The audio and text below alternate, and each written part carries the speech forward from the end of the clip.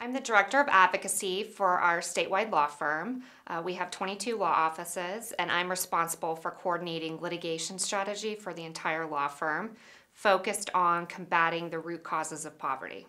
Anything that's going to help preserve people's basic needs and also help keep people free from harm.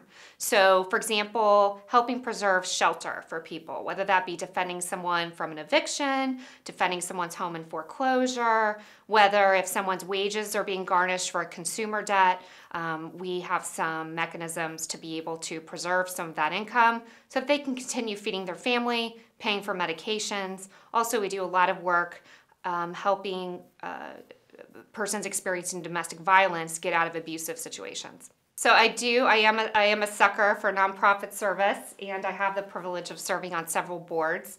In terms of my focus and my volunteer efforts, one major focus is organizations that promote more inclusive communities and bring together people of all cultural backgrounds. So I'm currently on the board of the Oklahoma Center for Community and Justice, OCCJ for short, and we provide diversity inclusion programming for all ages, from children to adults.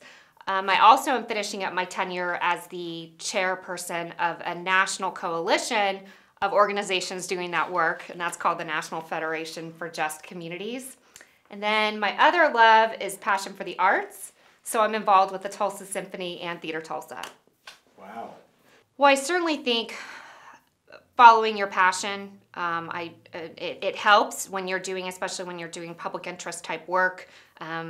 Certainly that has to be a major motivator, that you can't really imagine yourself doing anything else or very few other things. So work will be a lot easier to go to and succeed at if it's something that you're genuinely interested in. Oh, that's a good question. I'll still be practicing law.